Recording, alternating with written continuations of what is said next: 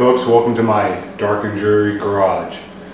It is a dark, dreary, rainy spring day here in Virginia. And it's perfect timing because I had a little project I've been kind of putting off a little bit. Well, not really putting off, just hasn't had the time to do it. So today, this weekend really, is a perfect opportunity with the weather and everything. I can't get anything else done. So I'm going to do this project. What project is that, you may ask? Well, I'm going to make what we affectionately call dog slop. What that is that, so my family, we feed our dogs a lot of leftover meat product. So what we do is we give them one scoop of dry food, which is some really good stuff that we've been using for years, high quality dog food, and then we supplement that with roughly a pint of watered down chicken soup, turkey soup, whatever you want to call it, type of thing. So really it's just all of the leftover meat stuff that we have, we throw into our freezer. So we use a lot of whole chickens to do like shredded chicken type stuff or whatever type of meal it is. But we use those whole chickens. Then there's always so much waste if you just throw that carcass away, depending on how good you were at picking it. So here you go. I got chicken carcasses. I even have a turkey carcass in here. Whatever it is, if you have, if you're okay with using like leg bones from a deer that you shot, or a rabbit carcass, or whatever, essentially any of the carcass stuff that you have, the leftovers from butchering, whatever. Bag it up, throw it in your freezer. When you have enough, you can boil it down, and then you can can it, which is what I'm going to do. So I'm going to boil this essentially for almost, essentially 36 hours of just boiling this down.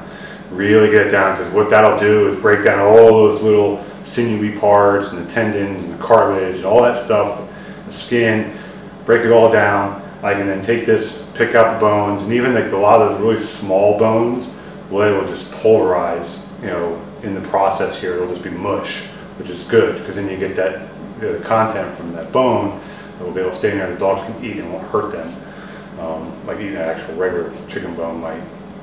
So I'm going to fill these up with water. I'm going to put them on, start heating them up. Everything will finish falling out.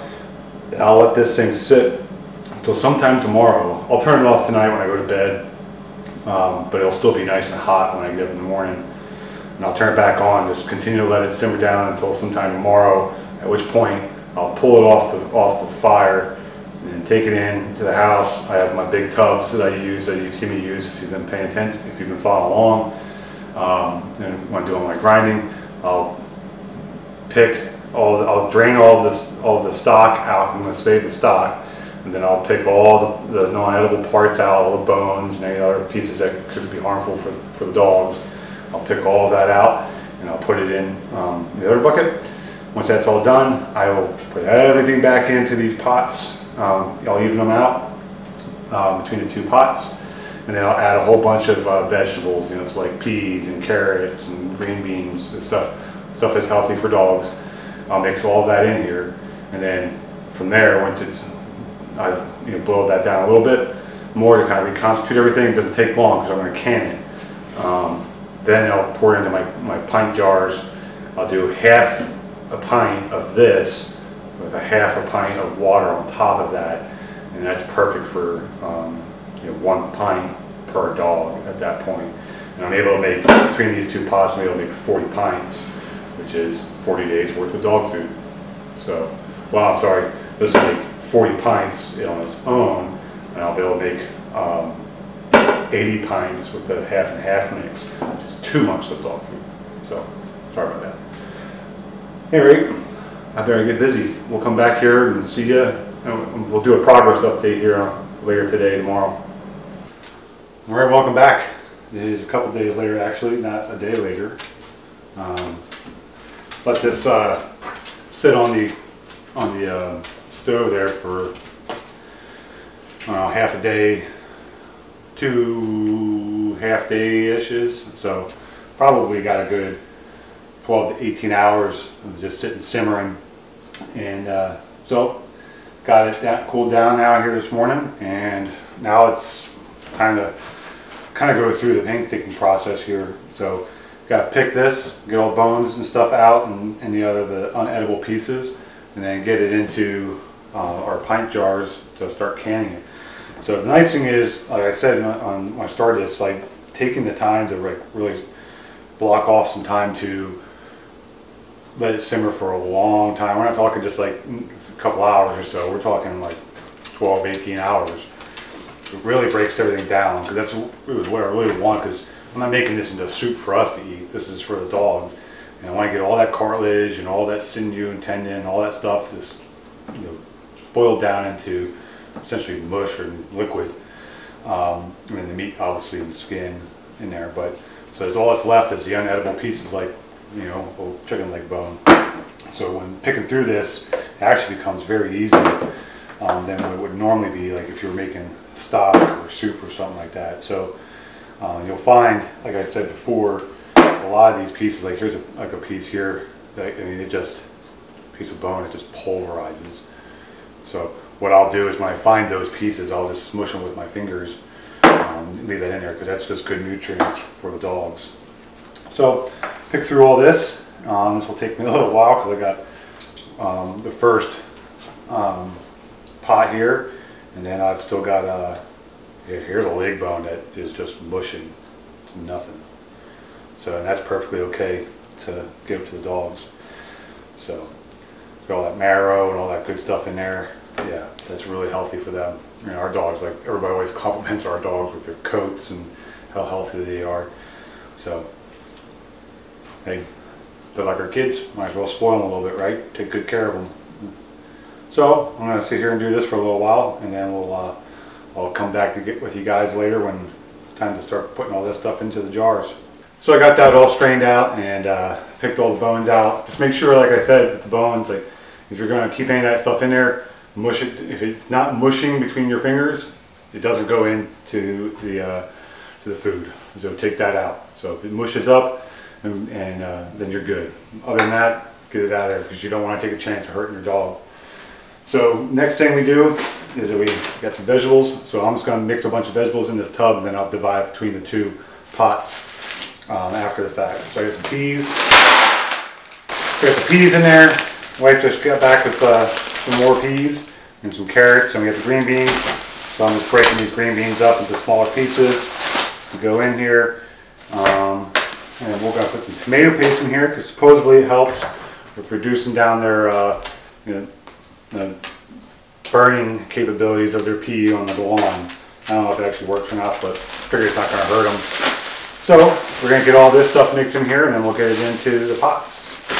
Someone's excited about her dog food that's being made. You have to wait till tonight, little dog. Have a green bean. Okay, well, we got it all back out here into my disaster of a garage. I got a backyard project and a shed project going on right now that, yeah, I'm running out of space in here. I'll be glad when that project's done. Anyway, gonna just bring this to a boil just to get it warm, and then turn it off, because I need this, when you're in the canning process, you need this to be warm, hot, to go into it's a hot pack, essentially, going into your jars when you put the lids on. So I'll put my lids and rings on, and then they'll go into the canner, and I'll show you that process here in a little bit. But so I'm just going to bring these to a quick boil, turn them off, and then start filling jars. And then from there, the jars will go into the canner, and go through. That's a tedious process, because for this, I'll need, with pint jars, I can do 14 at a time in the canner, and that's an hour and 15 minutes per. And then with the heat up and the cool down for that, we're looking at close to 2 hours per batch, and I've got about 60 pint jars to do. So it's gonna be a long day. So like I said at the beginning, this is a commitment. This is a weekend-long project to do this, but I'm gonna get 2 months of food for my dogs from 1 weekend's worth of work. And I'm not, in the amount of food that's not being wasted in the process is pretty significant. So we try not to waste a lot of food. We compost all of our compostables, and then in this case, well, this is all the non-compostable type stuff, and it's all perfectly healthy for the dogs. and you know, they deserve it. So let me get busy here. All right, well, I've gone through the tediousness of filling all my jars half full with all the bulk of the, you know, the thick stuff and the meaty stuff and whatnot. So use a slide spoon and then through scoop as much of that out, spread it out evenly between all my jars. Now I'm going to go through with the liquid and fill those jars all the way up. So I'll fill them up to just below, you know, just below the neck, and then go into the canner. This is a tedious process going through here, so just be prepared for that. So we'll get this finished up and then we'll be ready to can. All right, we got the first batch out of the canner here. So if you're not familiar with canning, I mean, all this does is bring it up to, it's a pressure canner, brings it up to 240 degrees, kills all the bad stuff, and you can keep this for up to a couple of years and it'd be perfectly fine. This will be going about 2 months, so same way you would make soup. That's essentially what I'm making.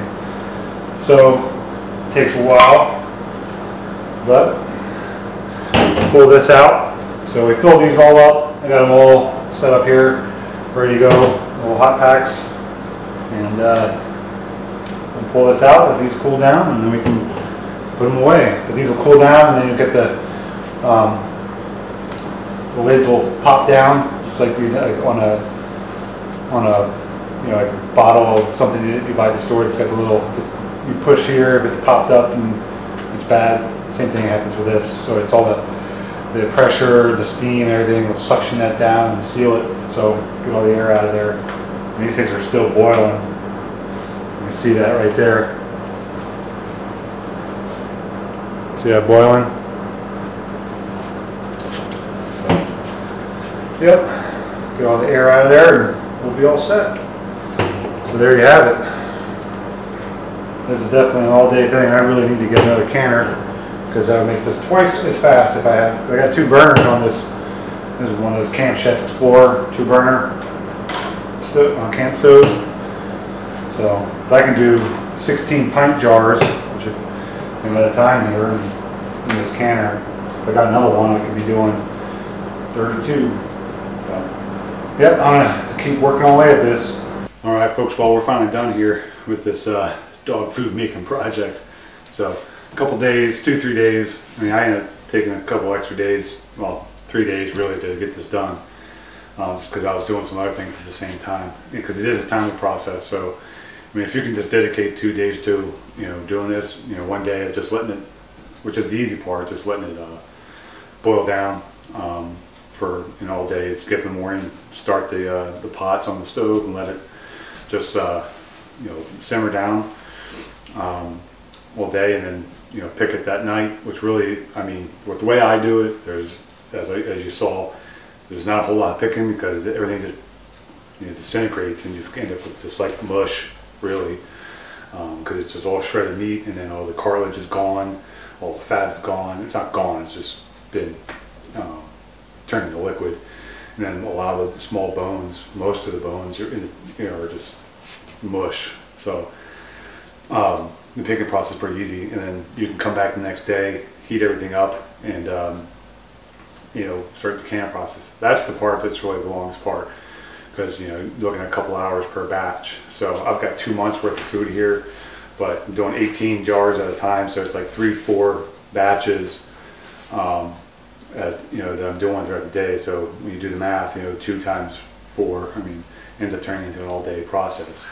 So you got to fill the jars and all this stuff. So it just takes a while, but in the end, it's worth it because dogs are just so much better off for it, and then I'm not wasting as much food. So whether it be chickens or wild game or turkey or whatever, you know, your store-bought, you know, chicken and turkey or whatever it is.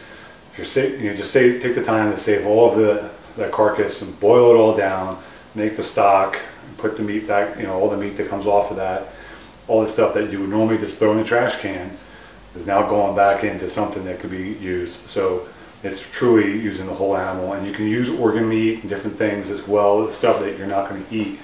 You can save all those things and use it in this process, and trust me, your animals will be much better off for it. So the end goal being trying, 1, take better care of my dogs because they deserve it, and 2, just limit the amount of waste that goes into our food system, at least in the American diet.